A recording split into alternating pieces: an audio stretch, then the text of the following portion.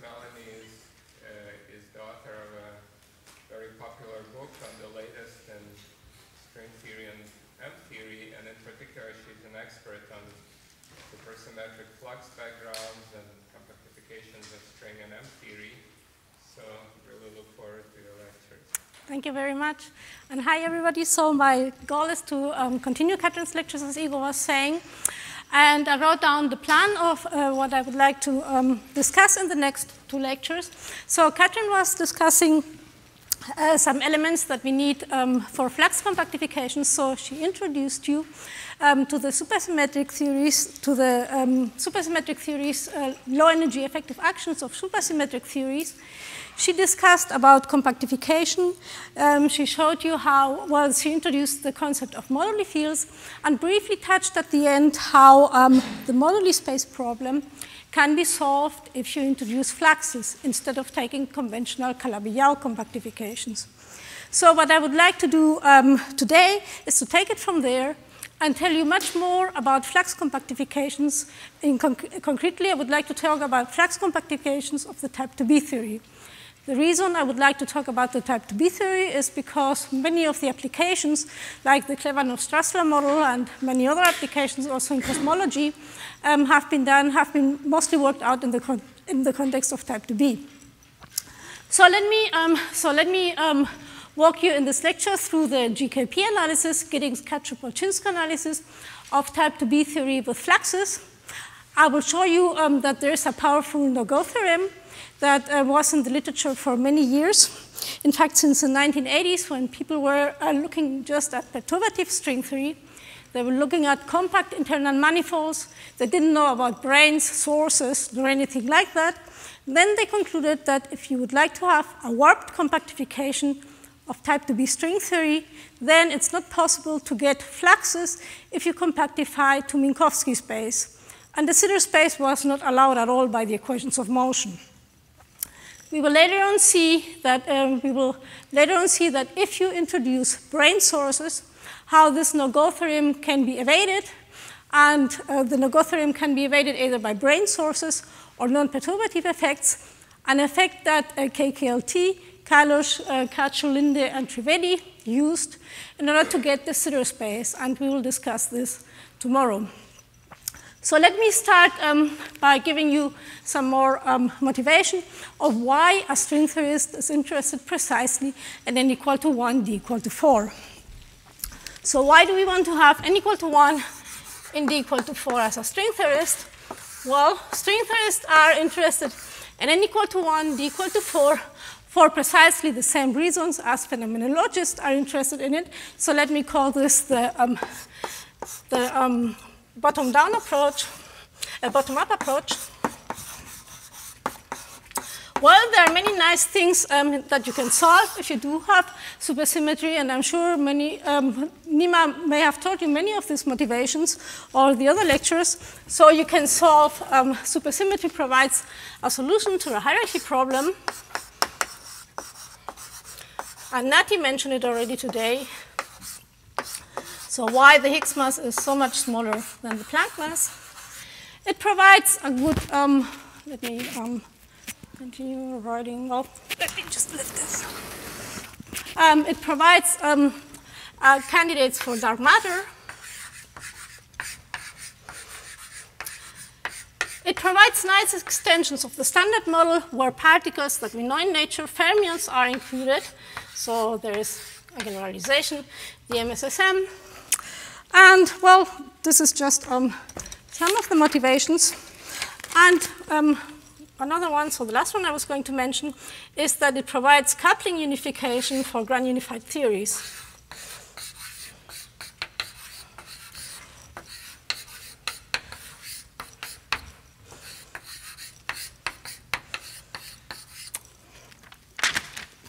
So these are some of, so these were the original motivations of also why string theorists wanted to have an n equal to 1 in d equal to 4.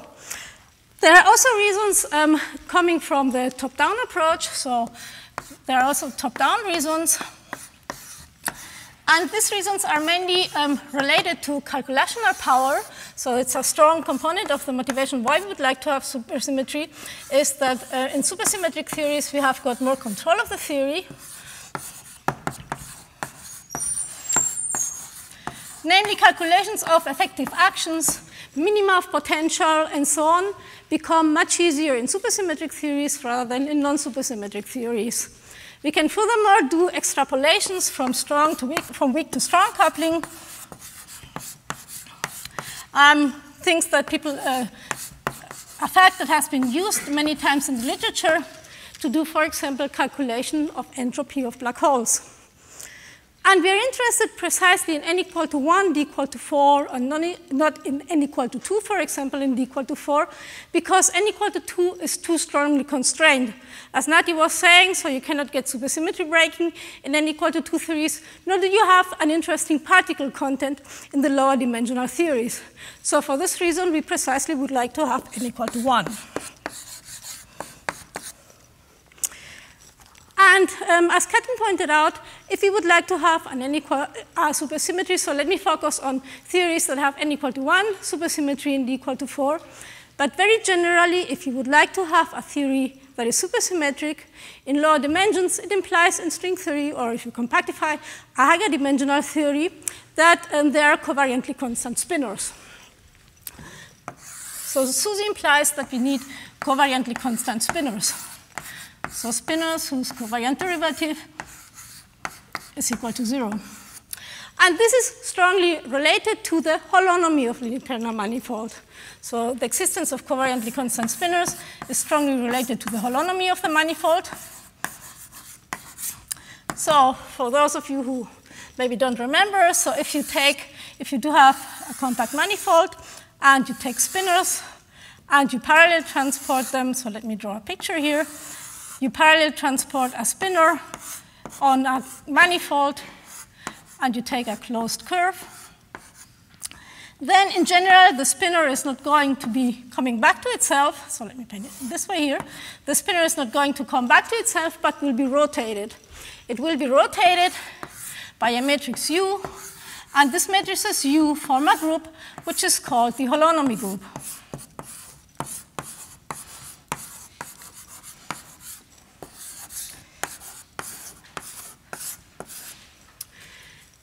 And a lot of effort of string theorists has gone into constructing manifolds that are of special holonomy.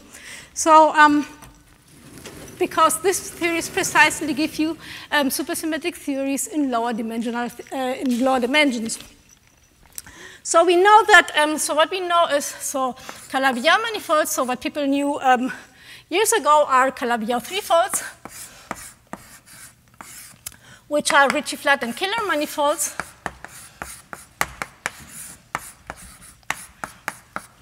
Manifolds that do have an SU3 holonomy. But in more recent times, string theorists have become interested in M theory. So if you would like to compactify M theory to 4 dimensions, get a theory with n equal to 1 supersymmetry. So what you need is G2 holonomy manifolds. So some special. So if you would like to take M theory, so let me put it here. M theory to 4 dimensions requires that you do have G2 holonomy manifolds. So these are not complex manifolds like Calabi-Yau manifolds because they are 7-dimensional manifolds. Or if you would like to take M theory and go to 3 dimensions, so in 3 dimensions, if you would like to have an n equal to 2 in 3 dimensions, so if you would like to have M theory in 3 dimensions, and getting an n equal to 2 theory in 3 dimensions, which has similar properties as n equal to 2 in 4 dimensions. So what you can take is a Calabi-Yau fourfold, while spin 7 will give you n equal to 1.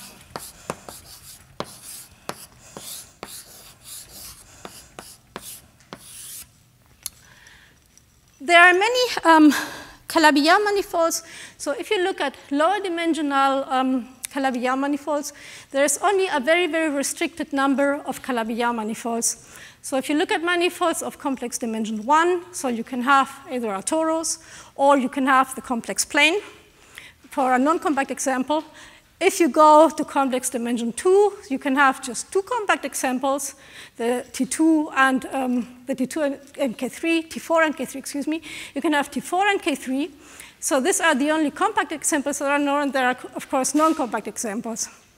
But the situation changes dramatically if you go beyond complex dimension 2. So there are many thousands of Calabi-Yau manifolds, probably even an infinite number of them.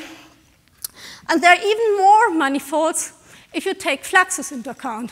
So fluxes are a special type of compactifications where tensor fields that exist in string theory are not set to 0 by hand. So and this enormous number of string theory of solutions of internal manifolds has been called the string theory landscape. And there's currently no selection principle of how we could pick one vacua among the other. So some string theorists have gone through the statistics of the vacua, so finding properties of our real world by making statistics of the vacua.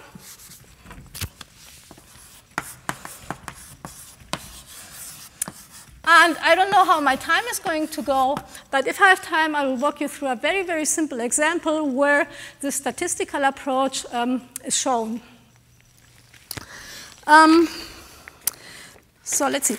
As I pointed already out, so Calabi-Yau manifolds have got some unrealistic quantities, which are the moduli fields. So if you compactify string theory on an ordinary Calabi-Yau manifold, you get massless scalars in the lower dimensional theory. Those massless scalars then first of all, we don't have massless scalars in nature.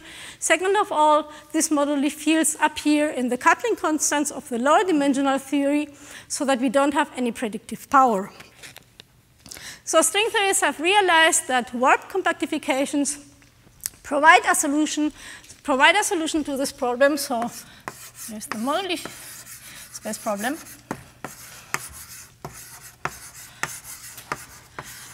So, and if you turn on the tensor fields, so flux compactifications, where in general you will have tensor fields, so with an arbitrary number of indices depending on the theory. So these tensor fields have non-vanishing expectation value. So these are called warped compactifications.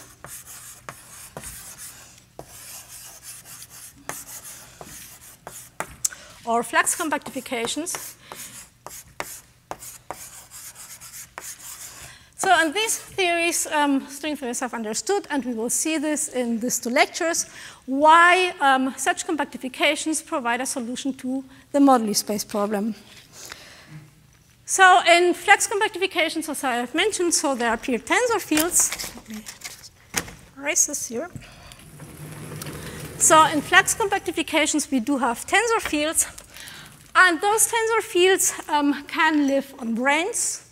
Or we don't have branes point-like objects as sources. So the situation is very similar. So we do have tensor fields in flux compactifications. In order to have these tensor fields, we can have either tensor fields that live on branes, or we don't have branes in the theory, so no branes, and just fluxes.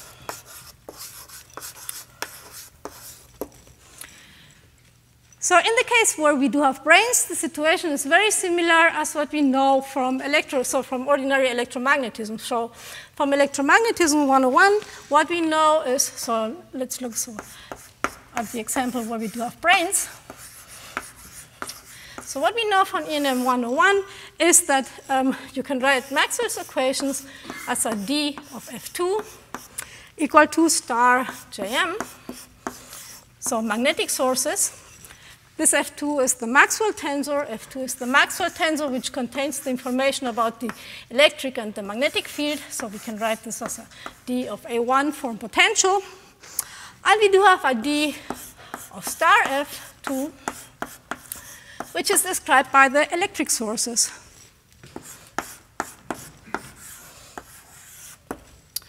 So this JE, so these J's that are done here are 1 forms. So these J's are 1 forms that contain, so J's are 1 forms,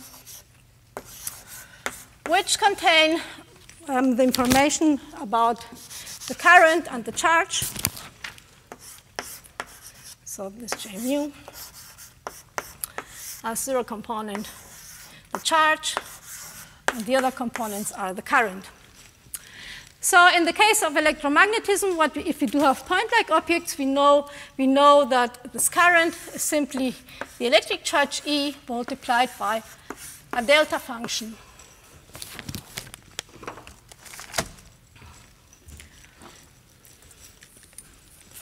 And the electric charge that I wrote down there, we can obtain by applying Gauss's law. Oops, let's see.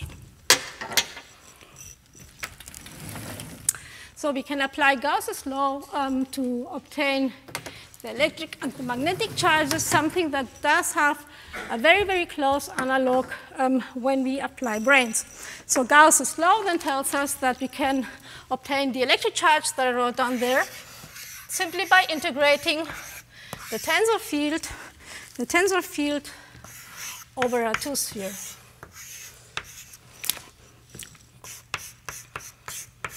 And the same thing for the magnetic charge.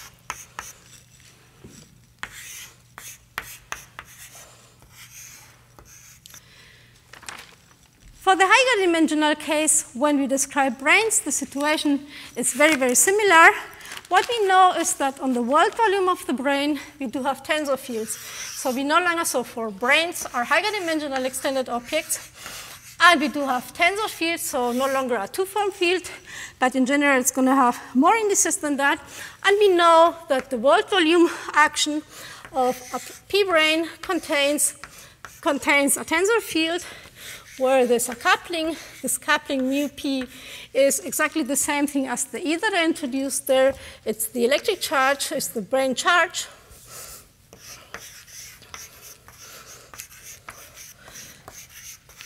And there are tensor fields that live on the world volume. So if I do have a p-brane couples to Cp+1 potential. So Cp+1 is the potential. And we do have a two-form field strength F, which is a p+2 form then, which is a d of Cp+1. Excuse me. Yes? Can you write F2 equal to dA because the equation of motion dF2 equal to trivial? I mean, There's in general going to be more, there are in general more terms than that. So we will later on see when I discuss particularly the type 2B theory, so you're going to be having more stuff. So there's F, and then there's more in there. Yes, that's correct. So, but it's going to be then lower dimensional, it's going to be in general lower dimensional tensor fields, and right now I'm assuming they are not in there, but it's a very good point. So, Maybe the question was about the magnetic charge. oh, I understood. He said, why would I set this equal to this? Is there something else there? And the answer is, well, you have in general low dimensional objects sitting there, but right now I'm not taking them into account. Was that, that's what? Yeah? Okay. So, so now we do have, and very, very similarly as, well, let me put it here. Very similarly as we do have in the case of electromagnetism, we can apply Gauss's law to define the electric charge of a d brane, so of a p brane in d+1 dimension, in d dimensions. So d is the number of dimensions, and assume that I do have a p brane in d dimensions, so that's p brane. Then we can integrate then to go star Fp+2 over a sphere is d minus p minus 2 in order to get the electric charge. And very similarly, you can obtain the magnetic charge. Let me put it here. Let me call this d minus p minus 4 as an integral of Fp+2 over Sp+2. So it's very natural. So it's very natural also in string theory to have tensor fields. There's no reason for setting those fields to 0 by hand. Similarly, very, very similarly as in electromagnetism. However, having moduli fields in the theory is not always something very bad. So there are two moduli fields. So it doesn't have to be always a big problem, and people used it to their advantage in the past. Used moduli fields in the past in order to do string perturbation theory. So there are two moduli fields, two fields that, if you don't turn on fluxes, are moduli fields and that control the perturbation theory in string theory, which are the radial modulus and the dilaton. So having moduli fields is not necessarily bad.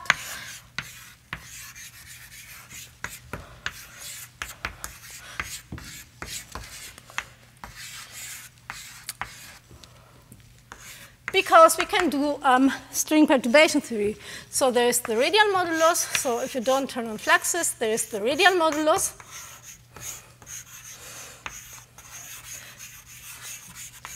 So let me call this rho. And the radial modulus controls the size of the Calabi-Yau manifold. There is an approximation, which is the supergravity approximation, that assumes that the manifold is very large. So if rho is very large, which you can assume is if it's a modulus, then you can do a supergravity analysis. Then there's a second modulus, which is the dilaton. So the dilaton controls the string perturbation theory.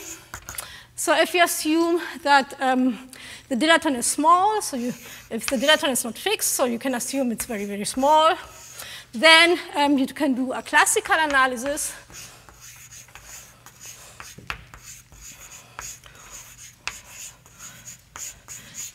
in which you neglect non-perturbative effects. So you go to leading order, and you neglect non-perturbative effects. So leading order. And you can neglect also perturbative, higher order in perturbation theory, and non-perturbative effects. So if you not turn on fluxes, the situation is more complicated because you need to think twice whether your perturbation theory is valid. However, there are some models in which the moduli fields are all fixed, including the radial modulus and the dilaton, and the supergravity approximation is a valid approximation in the case when n, where n is a flux number, becomes very, very large. However, that is a model-dependent statement, and one has to check very, very carefully, model by model, whether your approximations are satisfied. Yes? So why is the dilaton being close to zero imply that there are no non-perturbative, correct? It's a string coupling constant. So it's a string coupling constant, dilaton is string coupling constant, and then you can neglect all the higher order terms. Yes, it's perturbation theory. So the dilaton is the string coupling constant, and the string perturbation theory is built in powers of GS. So dilaton is GS. It's the expectation value of the dilaton. And when you assume that the coupling constant is small, then you can neglect GS to the 27 or whatever. You can just throw it away. No, I think you said non-perturbative. No, well, both. You can neglect perturbative order, so higher orders in perturbation theory and non-perturbative effects, both. Yeah, the second thing is my question. Why non-perturbative effects? Why is that? So you can have that recoupling and still have. Why? It's something that appears usually at strong coupling. So non-perturbative effects. It's exponential, so it's an exponential behavior. So you can neglect, at weak coupling, you can neglect non-perturbative effects. So now we do have these moduli fields, and I was saying that it's a model-dependent statement that we always need to check whether our approximations are valid. And I'm going to discuss tomorrow a particular model, the deformed conifold, where we will see how the fluxes concretely in this model look like, and we are going to see how potentials and moduli stabilization looks like. This model, so the deformed conifold is a very prominent model, so that is due to Klebanov and Strassler, and I assume that Igor is going to tell you more about it, so I'm going to be talking about the supergravity side of the story. And it's a model that is so interesting, has been studied a lot in the literature, because it's the supergravity dual of a confining gauge theory. And confining gauge theories, so in all models of ADS-CFT, usually the supergravity theory, which is dual to an interesting supersymmetric gauge theory, contains tensor fields. So that's another motivation why we would like to understand those tensor fields better. And there are some more reasons, so let me just point you out one more reason why people have been interested in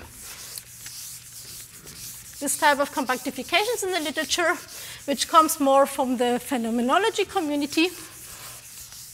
So people working in the phenomenology community became very excited about warped compactifications when they realized, so Randall-Sundrum realized, so in the context of the so-called brain world scenarios,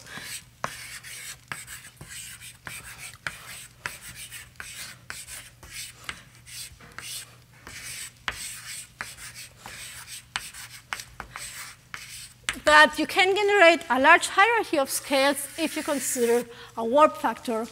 So what do I mean with that? So in brain world scenarios, the idea of radial scenarios, at least in one of the scenarios Randall-Sundrum had, the idea was the following. They were giving an alternative to compactification. So this scenario is supposed to be an alternative to compactification.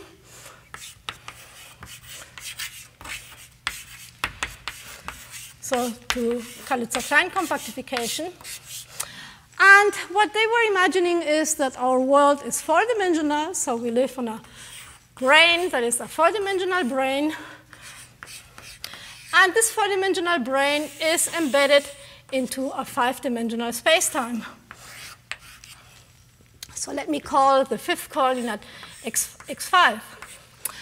So the question that then arises is, how does it come that we haven't observed variations from the 1/r square of gravity that we know is valid in 4 dimensions? So in other words, why is our world, do we see in our world still a 4-dimensional gravitational force? And the reason is that there's a warp factor that decreases. So let me call this e to the minus ax5, a warp factor that increases as x5 increases, which generates then a large hierarchy of scales. So in this way, they were able to explain why our world is 4-dimensional, and such a hierarchy of scales can be generated in string theory. We are going to see how, in the type 2b theory, tomorrow we are going to see how we can generate such a large hierarchy of scales in the type 2b theory. What people would like to use it for is when they would like to look, for example, for supersymmetry at the TeV scale, then you can assume that there are phenomena that usually we thought are just valid at Planck scale, and you can bring it down using this warp factor to accessible energies, which is why people found the existence of these warp factors and why they create such a hierarchy something very interesting. So, and I will see how my timing goes. If I do have time to get into it, I will give you a little bit of a motivation at the end of tomorrow's lectures of why branes and fluxes are interesting for cosmology. And they're mainly interested for cosmology because with them we can generate models of inflation. So what we know is that the standard Big Bang model explains many features of our universe. It explains the existence of the cosmic microwave background, which feeds our universe. However, there are some properties of this background, which are the anisotropies, which the standard Big Bang model doesn't explain. And we need a short period of rapid inflation in order to explain such anisotropies. And so the cosmologists have have presented many models of inflation, but the ultimate model of inflation has to come from string theory. So string theorists are interested in seeing how can we realize inflation, and most of the models, or all of the models that have been proposed, involve branes and fluxes. So let me, after this motivation, start showing you concretely what we would like to do in the context of the type 2B theory. Still, it's interesting that we are discussing the type 2B theory because years ago, people wouldn't even look at the type 2B theory because it's not interesting for phenomenology. The reason is that people were looking at Calabi-Yau compactifications of the type 2B theory. Calabi-Yau compactifications of type 2B give you n equal to 2 and d equal to 4. So people said, well, that's not interesting for phenomenology.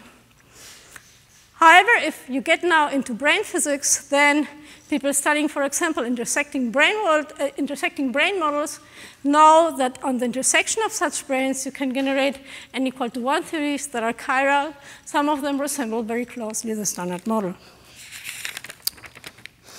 So let me start the concrete discussion about type 2B fluxes.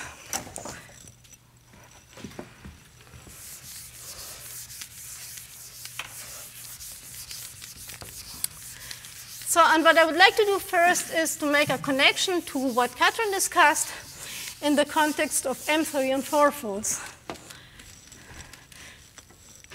So recall that Katrin derived,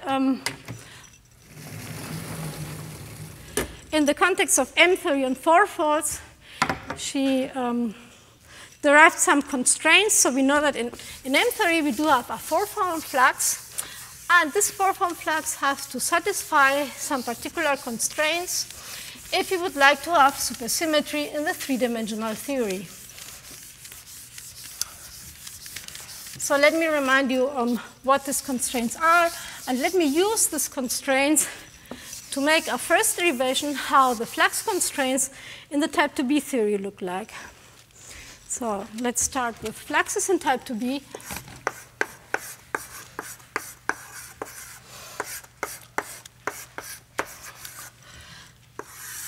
And again, so let me make a connection to M-theory and 8 manifolds, because what we can do, so let me call this on fourfolds. So what we know is that M-theory on fourfolds gives us an n equal to 2 n equal to 2 theory in d equal to 3. Those n equal to 2 theories in d equal to 3 are very similar, have very similar properties that have very similar properties than n equal to 1 theories in d equal to 4. Those n equal to 1 theories in d equal to 4 you can get by taking F theory on the same Calabi-Yau fourfold. And you can impose similar constraints, the same constraints as you do have in M theory, to derive the constraints in the type 2B theory. So let me show you what I mean with that. So recall that, Katrin showed you how the metric, so we would like to have a metric. Let's make a metric ansatz for the 11-dimensional metric. That is a warped metric ansatz. So let me call the warp factor depending on the internal coordinates. So this y are the internal coordinates.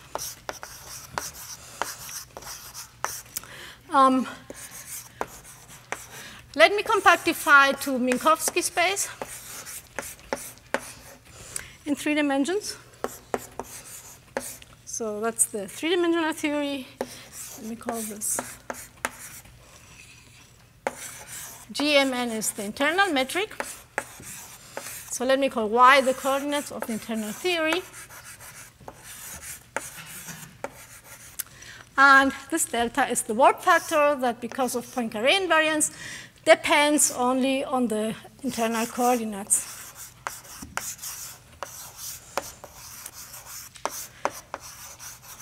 Similarly, we know that Poincare invariance demands gives us. Poincare invariance gives us some restrictions on the four-form flux. Namely, it tells us that the only non-vanishing component of the flux is the one with internal indices. So my m and n Latin indices here are internal indices, while the only non-vanishing component that does have external indices has to contain 3 external indices and 1 internal index, and this three external indices have to be proportional to the epsilon tensor in 3 dimensions.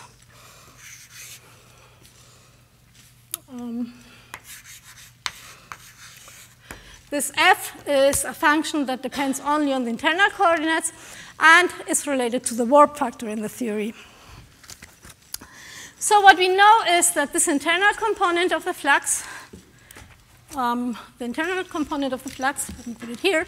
So the internal component of the flux satisfies, so if you would like to have supersymmetry to be valid, so we would like to have supersymmetry, so we can look at how the gravitino variation looks like, and if we would like to have supersymmetry, we need to set so the 4-0 component of the flux and the 0-4 component, the 1-3 component and the 3-1 component have all to be equal to 0. Otherwise, if you turn on one of these components, you will break supersymmetry. The only non-vanishing component is the 2-2 component, and this 2-2 component has to be primitive.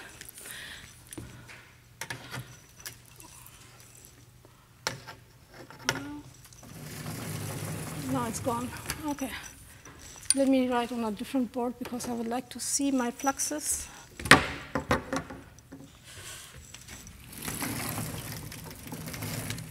Continue here. So the only non-vanishing component has to be primitive, and it's the 2-2 component. So which means that its contraction, or I can write it with a wedge product with the Kähler form of the internal geometry, has to be equal to 0. So this is primitive.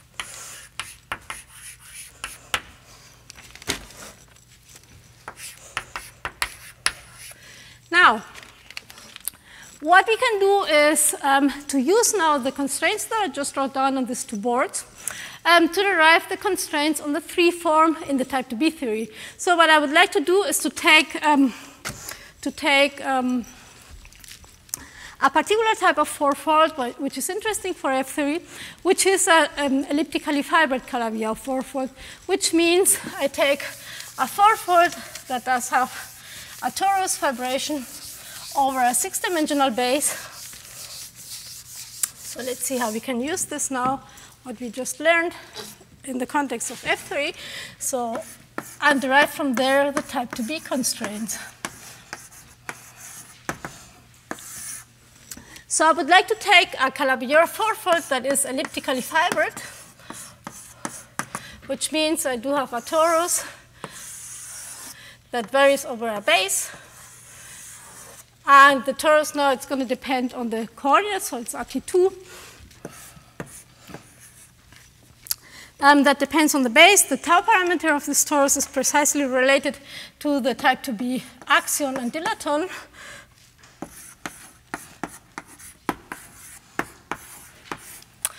And these are, in principle, non-perturbative vacua because the dilaton can become very large.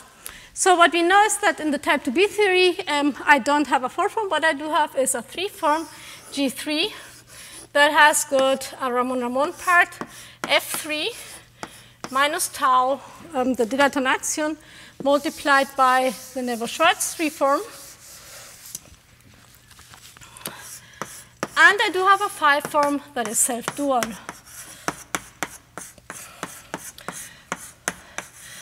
And what I can do is I can take, so F3 has got a 4-form. I can take the F3 4-form and write them in terms of this G's. Let's do it here.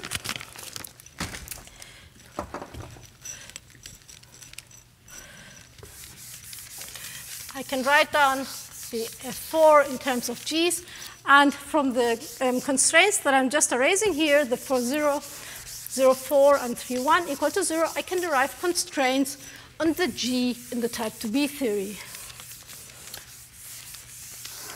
So let's see how that works. So I can write down, so in F theory I do have a 4-form, and the way I can write down this 4-form is in the following way. So I would like to have something that is real. So I can introduce complex coordinates on my torus, and I would like to have something that is real.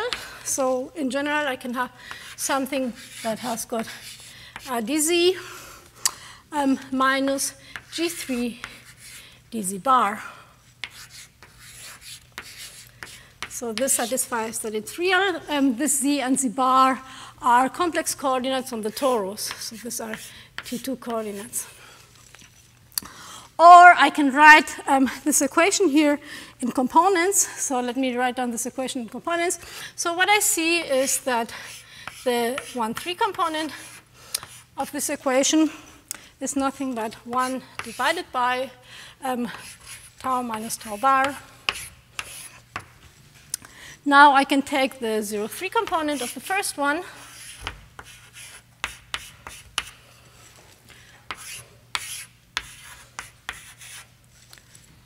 So that precisely gives me, so my notation is that the first index denotes the holomorphic components, the second index the anti-holomorphic components. So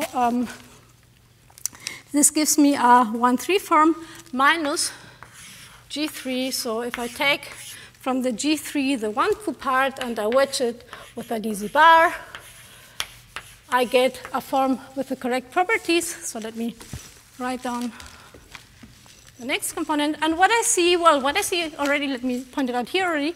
So what I see is that the constraint in M theory that was telling me that F13 has to be equal to 0 for supersymmetry implies that this component of the flux, so the 1,2 component of the flux, has to be, so supersymmetry demands that in the type 2B theory, the 1,2 component of the flux has to be equal to 0. And I can see that the 3,0 component of the flux has to be equal to 0.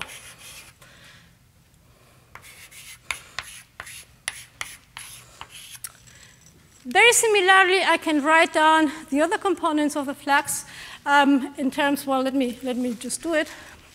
I can write down the other components of the flux in terms of the G's and, well, let me leave maybe that part just as an exercise. So write down the other components of the flux in terms of the G's. And what you see is you can obtain the constraints from the type 2B theory, namely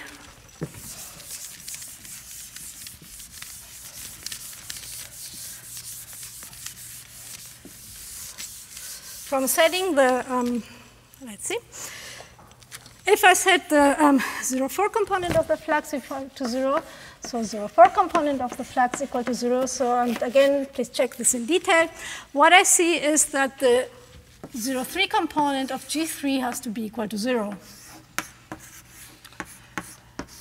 And if I take into account that the 2,2 component of the F3 flux, so the 2,2 component of the F3 flux is is primitive, what I get from here is that the G3, so from supersymmetry, G3 has to be primitive. But this J is the killer form of the base.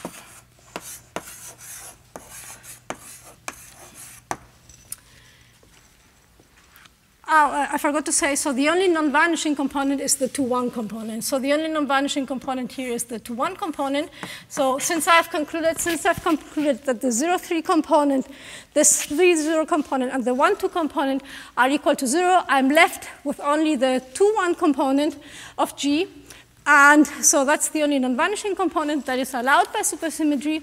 If I now use that the 2,2 form of F3 is primitive, what I know is that the 2,1 form in the type 2B theory is primitive.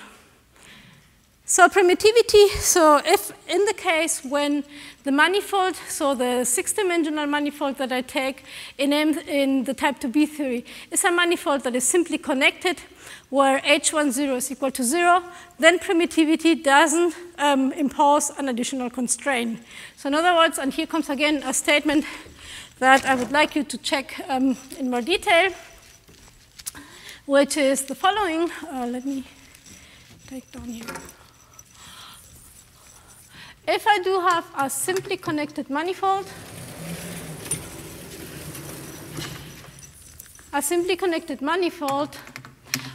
which on which H10 is equal to 0, then any harmonic to one form on this manifold is primitive. And we do have the proof of that in the book, but I would like you to go through it because it's a good exercise which uses the Lefschetz decomposition. So again, the statement is the following. So if I do have a simply connected manifold, so in this case, so I'm talking about the base manifold, so so let me call X the base manifold of the fourfold. And if H10 of the base is equal to 0, which is a statement about simply connected manifolds,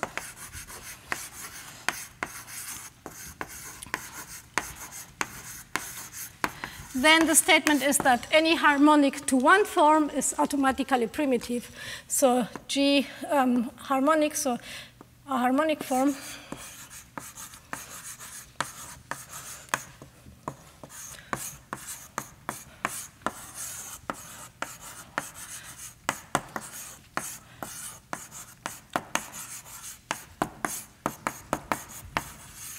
and again, so the proof of this statement, so if it's automatically primitive, then this doesn't give you any additional constraint. Again, so the proof uses the Lefschetz decomposition.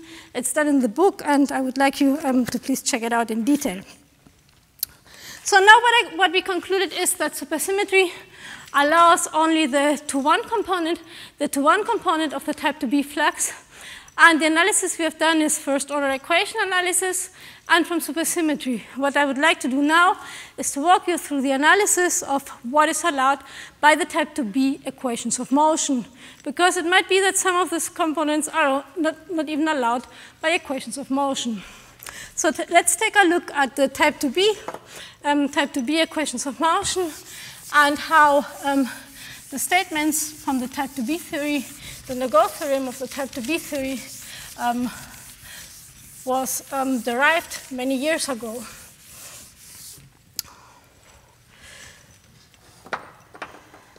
So let's take a look at equations of motion.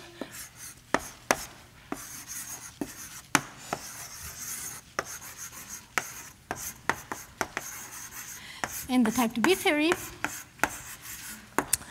And again, so my first goal is to derive the Nagot theorem.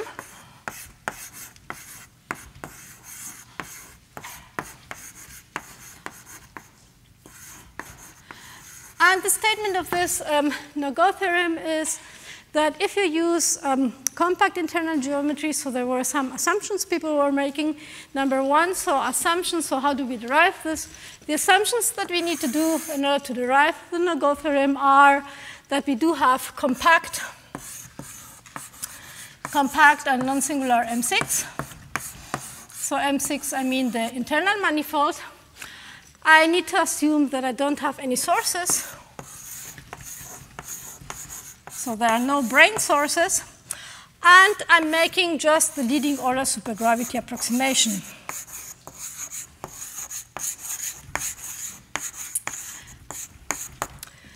Take any of these away, and then your Nagot theorem will no longer be valid.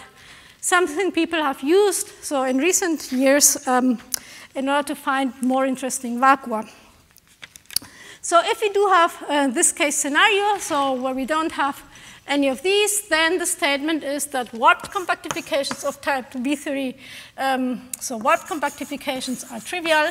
In other words, warped compactifications to Minkowski space are trivial.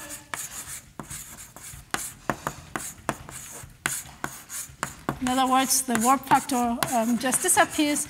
The warp factor and the fluxes just disappear, so become trivial.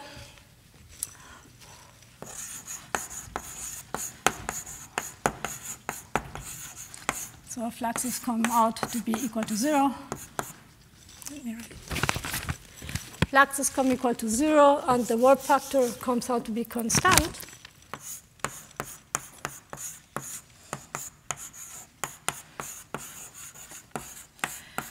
And de Sitter is not even allowed as a solution, so de Sitter is not allowed.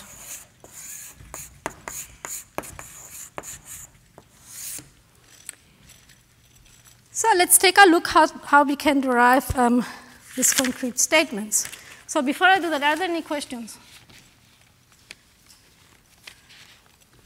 Yes? So when you take away the supergravity approximation, how does the normal theorem actually change? Because it's a cancellation thing.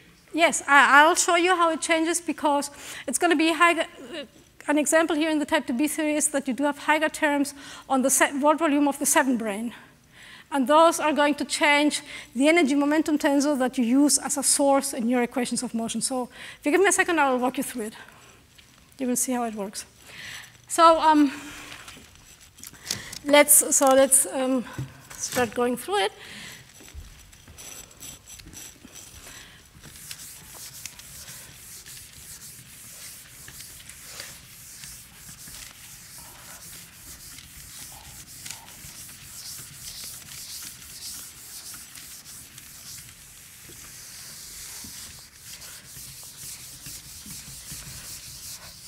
So the first thing I need is the type 2B action, tell you how the concrete type 2B action looks like,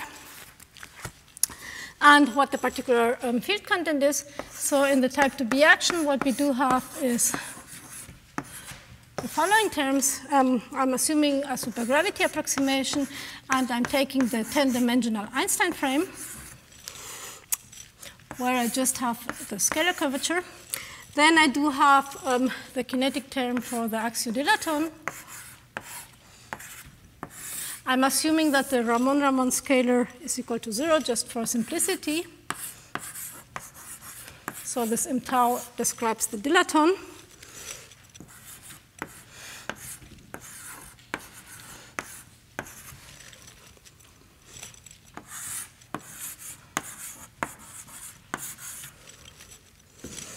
F5 is a 5-form field strength that is self-dual. So the self-duality constraint I will have to impose by hand. So then there's a Chern-Simons term. So I need to impose by hand. So this F5 is self-dual. It's a self-dual 5-form.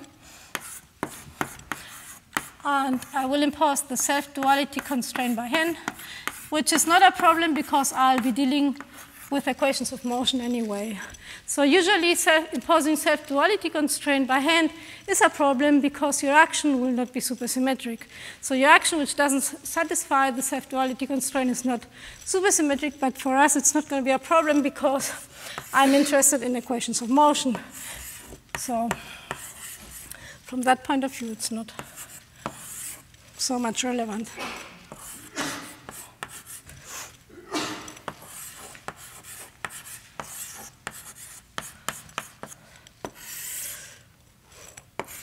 So that is the form of the action, and what we would like to do again is to make a metric ansatz which will contain a warp factor, and make an ansatz for the different components, of the tensor field. So let me do that. And let's think how the equations of motion then get modified. So again, so right now I will not be assuming any sources, but I will point you, so there are not going to be any branes in my theory, nor are they going to be, the manifolds are going to be compact, but I will point you directly to the point where the arguments that I'm going to make that lead to the Nagot theorem are going to be changing. So what I would like to make is an ansatz for the 10-dimensional metric that contains, again, a warp factor. So my capital letters are going to be describing 10-dimensional indices.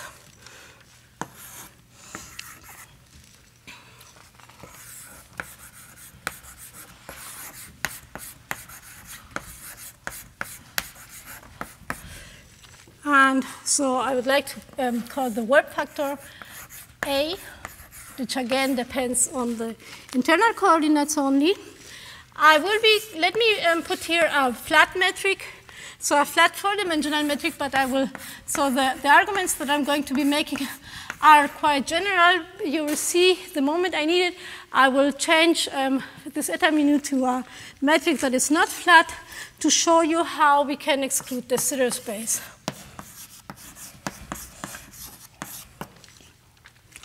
So, and again, so here I do have the internal component of so the metric on the internal space.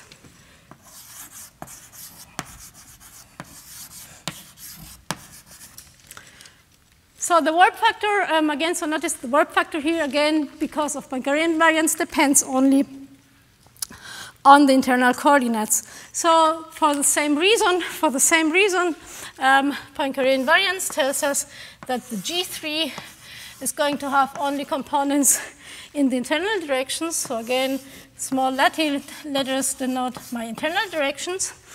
And the 5-form flux, the self-dual 5-form, is related to the warp factor, so that's very similarly as what we had in M theory.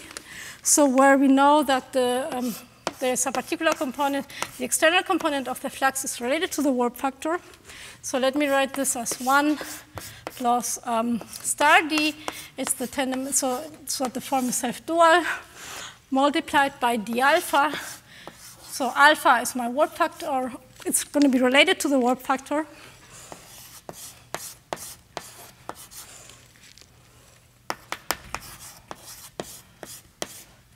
And we're going to see again, so the goal is to show that alpha is related to the warp factor. So this is determined then, so this will be determined in the analysis. Okay, so now that we do have the form of our action, we do have our metric ansatz, so we can write down how the equations of motion of this theory look like. And what we get, so what we get is simply the Einstein equation which has then contributions from the individual flux factors which appear in the energy momentum tensor of the theory.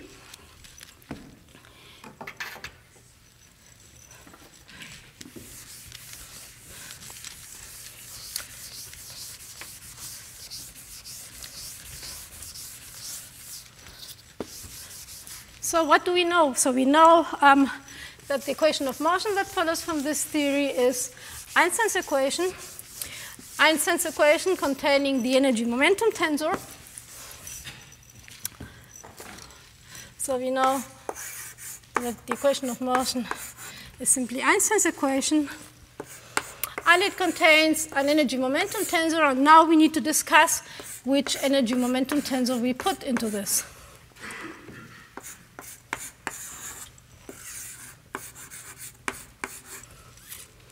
So TLL is the trace of the energy momentum tensor.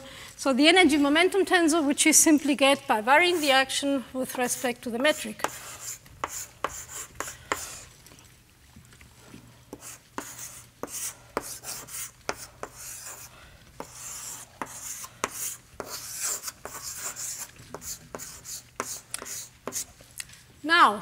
Now comes the important point that if we do not have any brane sources, so the energy momentum tensor that we are going to be putting in this equation is the energy momentum tensor coming from the action that I wrote down over there. So which I will call T, so if you don't have any sources, T will be the T of the supergravity theory, which I obtained from the above action there. If I include sources in my theory, at that moment I need to take those sources into account and vary my action, so vary the action for the sources with respect to the metric, and this will give me additional contributions to the Einstein equation, to the right-hand side of the Einstein equation, and it will change my conclusions. So let's see how this works in detail. So what we need to do when we see that, so we need to plug into the Einstein equation that I wrote down there the energy momentum tensor coming from the tensor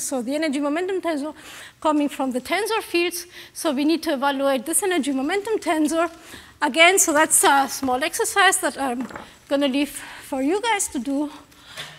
work out how, the question is work out the energy momentum tensor from the fluxes, and I tell you what comes out of there.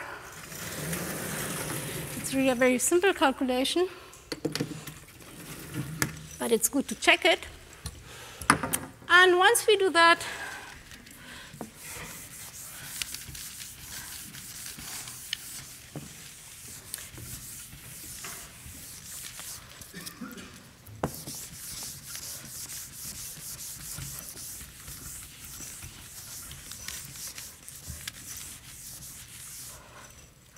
we get the following. So, so let me write down the external component. So let's take a look. So I have Einstein's equation, and let me take a look at the external component of Einstein, which means I would like to look at the component R with indices on the external space, 4-dimensional external space. And let me write this equation in the following way.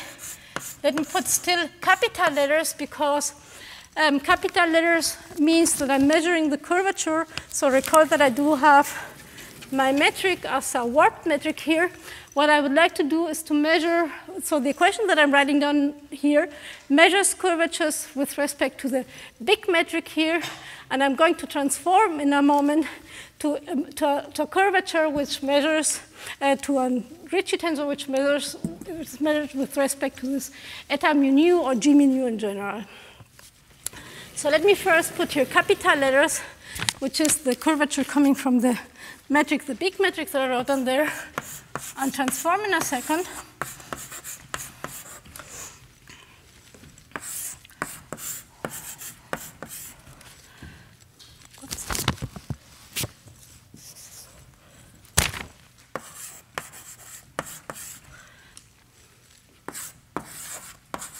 So this is the part that comes from the energy momentum tensor for the sources, for the fluxes, sorry, not the sources, the fluxes. And again, so check that you agree with this. And if I would like now to transform to curvatures with respect to the metric eta mu nu, or let me leave it, let me put now a metric g mu nu in there. So then I know how the curvatures, so there's a standard formula, how the curvatures transform from one to the other.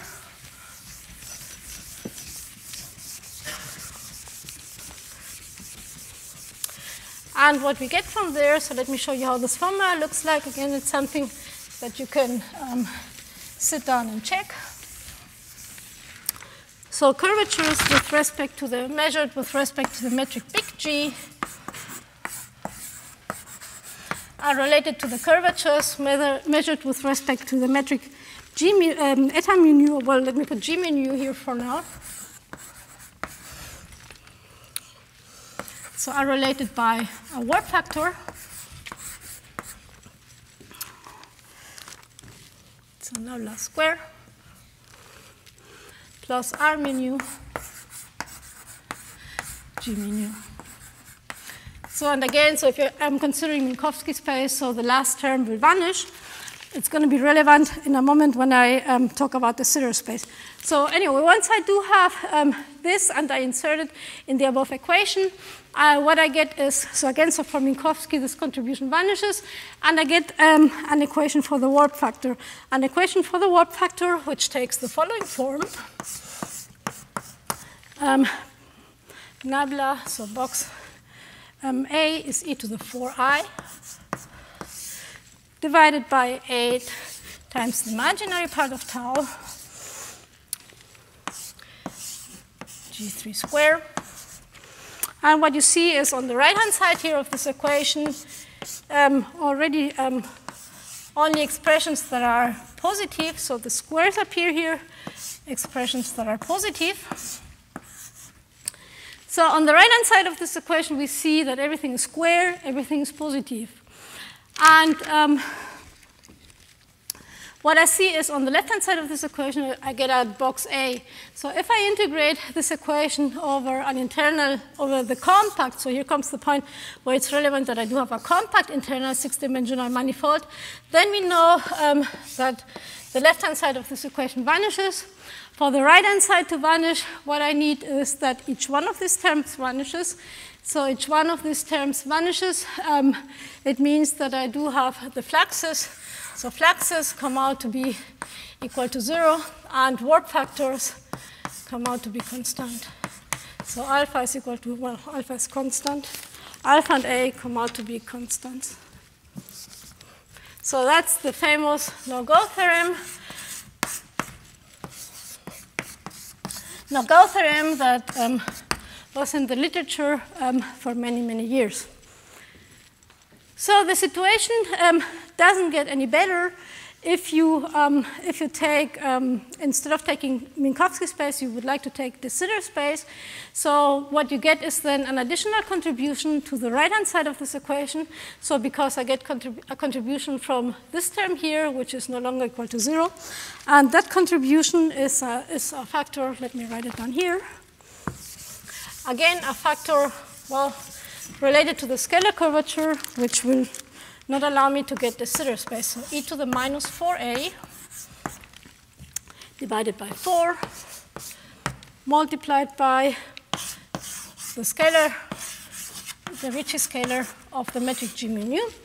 In other words, if you put in there the Sitter space, which is positive, so the Sitter space is also excluded. So only thing that would be allowed is then, well, either Minkowski space, but with all warp factors out of the theory, ordinary compactification to Minkowski space, or a compactification to anti-de Sitter space. Yes? What if you consider de Sitter? What do I say with de Sitter? You can consider de Sitter too, no? Because the metric won't change. It's a maximum symmetry. No, but if I take a space, again, as I said, if this R, the moment this R is positive, then you're in trouble. De Sitter has got the R positive, so nothing, you cannot do it. Any more questions? If you take anti-de Sitter, you're perfectly fine. People knew that. So, and there are compactifications to anti-de Sitter with fluxes, Freud-Rubin compactifications that people knew for many, many years. So that's nothing out of the world. More questions? Okay, so that is the famous no-go theorem. So where does the no-go theorem change? Well, I said it already before, put in the energy momentum tensor appearing on the right-hand side right now. If you look at this energy momentum tensor I wrote down there, I didn't write any contributions coming from sources. So the moment I take now Branes into account, then the whole argument here is going to be changing, because once I do have Branes, then I can tell you in which situations on the right-hand side I can generate negative terms that come from the sources. And then the no-go theorem is no longer valid. Those negative terms will come from 3 branes or from 7 branes wrapped around 4 cycles. So in general, what you can consider is either 3 branes filling out the external space-time, or all possible type of branes that are wrapped around an internal cycle and they fill out the external space-time. So let me do this more slowly, so I do have still a little bit of time. So the equation of motion, so let me write down again the equation, well, let me write it down one more time, so in a little bit different way, because that is what I'm going to need.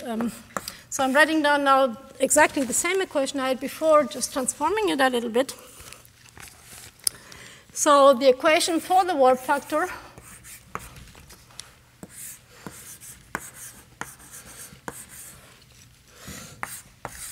gets then an additional contribution. So let me put here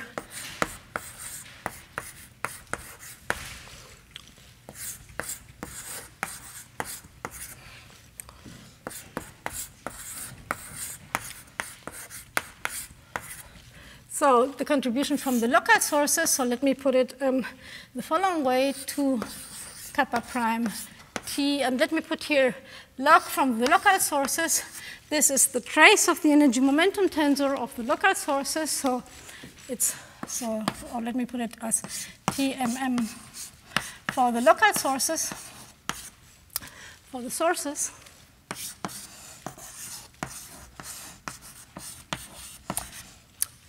which we then need to evaluate.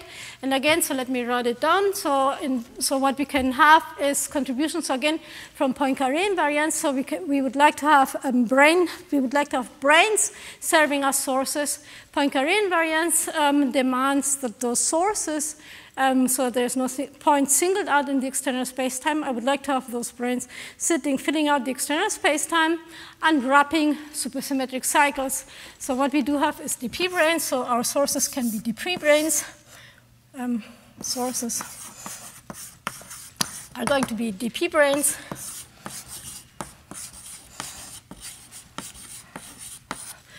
Filling out the external space-time and wrapping a p minus 3 cycle.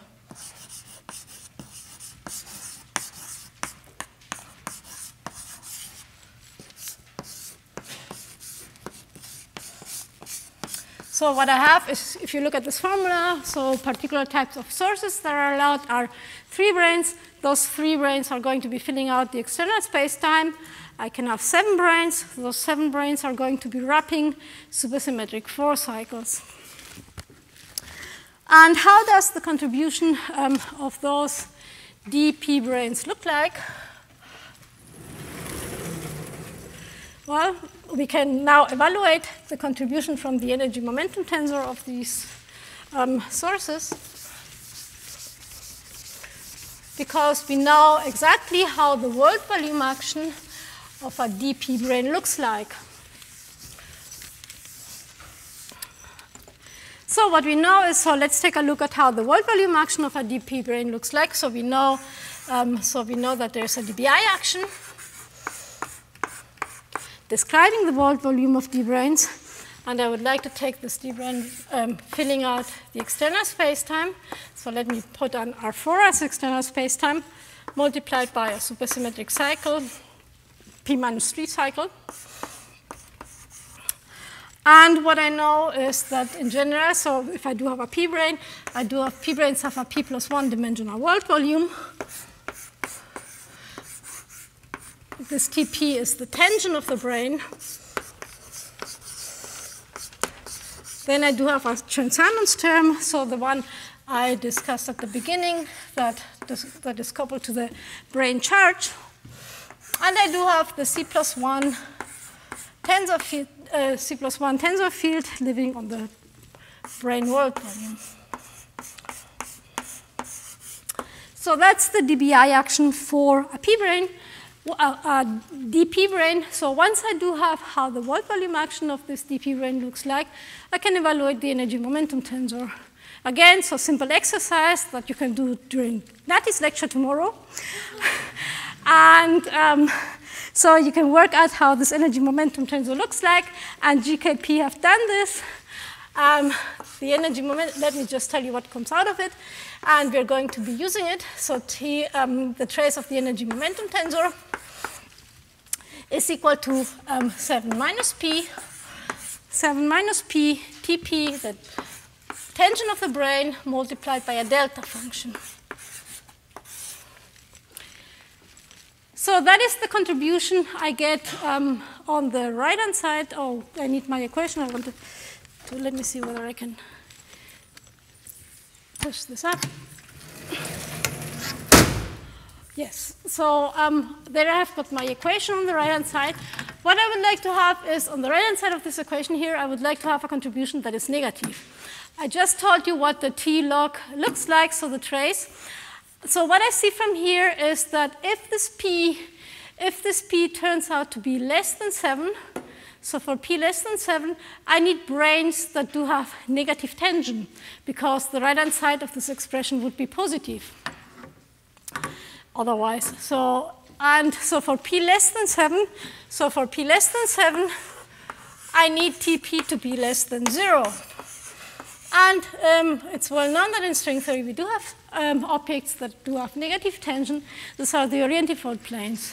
So we do have orientifold planes, and in F-theory compactification, so orientifolds have precisely this property.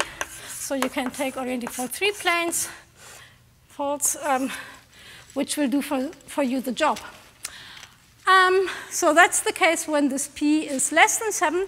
What I see is that when p is 7, it seems as if we are in trouble. So it seems that 7 branes wouldn't do the job of helping us to evade the no-go theorem, yet it's known that in that case it's possible for F3 compactifications. So the question is what's going on here. So if we set this p equal to 7, the right-hand side vanishes. It vanishes, but only if I take the leading order into account, and here it comes to the question, how can corrections help us? So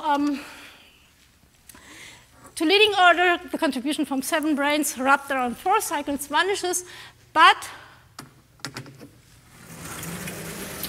7 branes have corrections on their world volume, higher order corrections in curvatures, living on their world volume, and those higher order corrections turn out to have precisely the right negative sign so that the no-go theorem can be evaded. So let me show you how those corrections look like. So for 7 branes, there is a correction to the Chern-Simons term, so these 7 branes. So let's put a check here, because the 7 branes will do the job, but they will do the job if you take higher order corrections to the Chern-Simons term into account. Those higher order corrections look in the following way. Again, so it's the 7 brane filling out the R4 and wrapping a 4 cycle. And those higher order corrections are of the following form. So they are trace of R squared terms. So let me write down, well, let me put here a P1 of R, the first point tracking class, divided by 48. This first point tracking class, as you know, is simply trace, so up to factors. So let me skip the factors of 2 pi.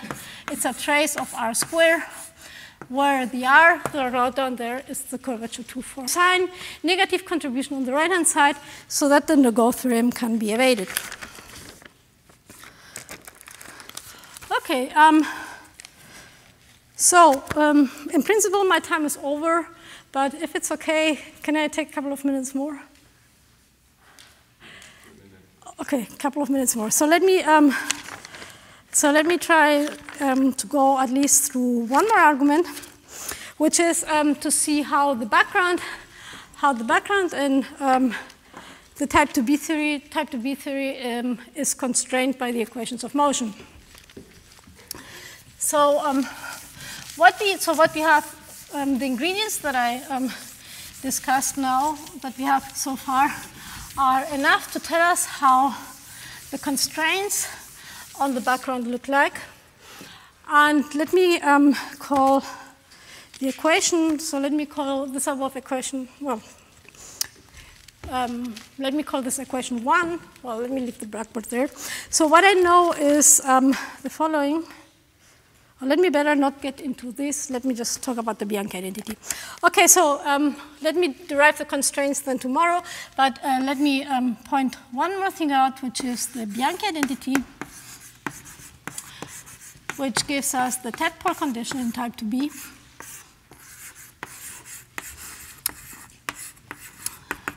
So what do we know? So we know that the 5-form field strength satisfies an equation of motion.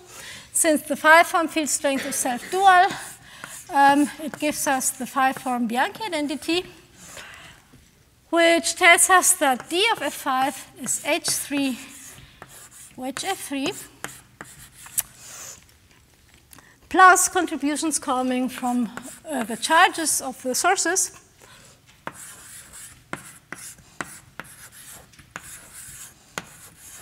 So these are the charges, charge density.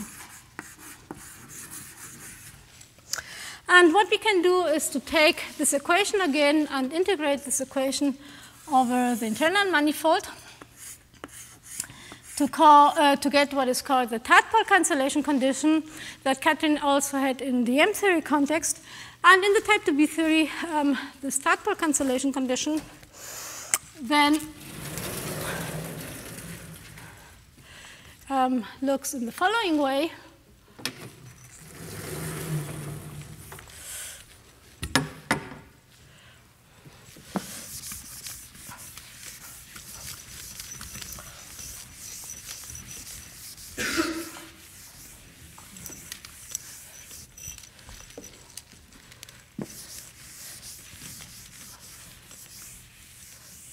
So if I integrate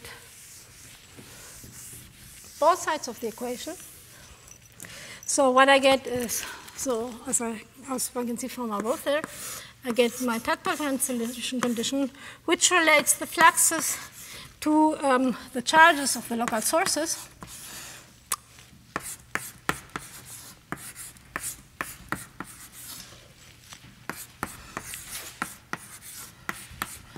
So these are the charges of the sources. And this is called the tadpole cancellation condition. And what I see from this equation is a couple of things. So what I see is that if I do have sources which contribute to this equation, it doesn't even make sense to set the tensor fields equal to 0 by hand, because your tadpole cancellation condition will be violated. So which means that for the consistency of your theory, you have to take tensor fields into account. What we are going to see, I guess, tomorrow is that this the left-hand side, well, this expression that I do have here is actually an expression that is positive because, so this here is bigger than 0, because as we are going to see tomorrow, that the 3-form G3 that I had, which is formulated in terms of the F3 and the H3, so we are going to see tomorrow that the equations of motion require this 3-form to be self-dual. So it's an analysis that I will do tomorrow. G3 needs to be self-dual, which means, in 2 steps you can show that this part here is positive, which means that the charges need to give a negative contribution to this expression. And you can actually show that 7 branes do the correct job. So, and we do have this as one of the exercises in the book. It's problem 10.12. So problem 10.12, again, it's something that you may want to check. So problem 10.12